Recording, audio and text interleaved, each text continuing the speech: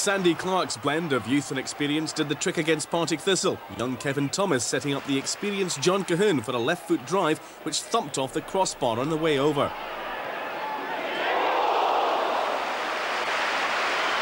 The first goal was all down to experience though. Cahoon's corner to the head of Craig Levein, and Hearts 1-up.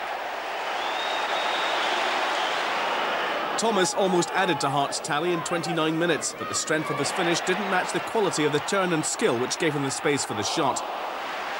The second goal came soon enough though, and it was a tough one on Thistle. Fashanu's cross deflected off Grant Tierney and flying past a helpless Craig Nelson.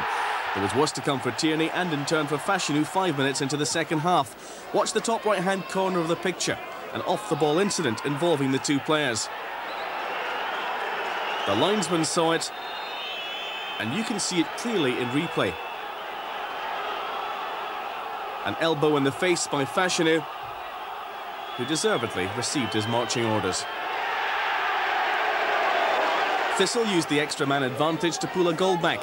George Shaw eventually working the ball to Jerry Britton, and Henry Smith will be angry that he didn't complete the save. Hearts weren't finished as an attacking force. McKinley's corner headed onto the bar by Hogg. Hearts joint top of the league.